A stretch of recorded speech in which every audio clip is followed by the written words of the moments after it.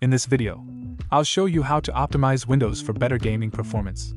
Whether you're trying to get more FPS or just make your system smoother overall, these steps will help you get the most out of your setup. Let's get started. Step 1. Enable Game Mode. First up, hit the Windows key and search Game Mode. Then make sure it's turned on. It helps Windows focus your resources on your game and shuts off background distractions. Step 2. Disable Xbox Game Bar. Go to Settings, Gaming, Xbox Game Bar, and turn it off. Unless you're using it. It eats resources unnecessarily. Step 3. Optimize graphics settings. Let's make sure your dedicated GPU is being used. Go to Settings, System, Display, and then Graphics. Click your game, then select High Performance. This ensures your GPU handles the game instead of integrated graphics.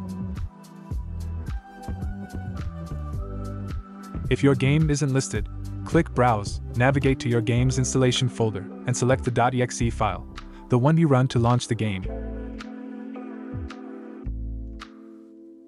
Step 4. Disable Startup Apps. Search for Task Manager, open it, and go to Startup tab.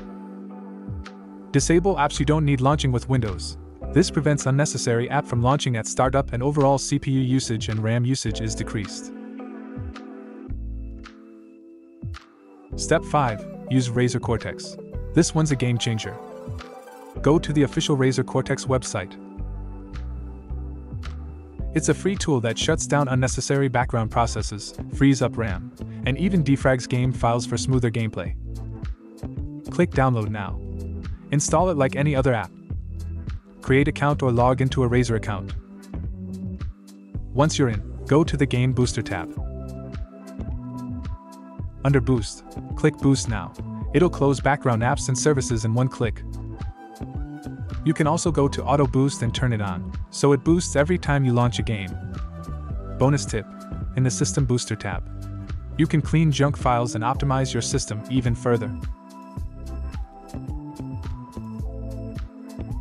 Step 6. Adjust Windows for best performance. This tweak gives you raw FPS gains by removing unnecessary eye candy. Right-click this PC, Properties, and Advanced System Settings. Under the Performance section, click Settings. Now select Adjust for best performance. But make sure to keep smooth edges of screen fonts checked. This way you boost performance without making text look ugly or jagged. Step 7. Turn off notifications.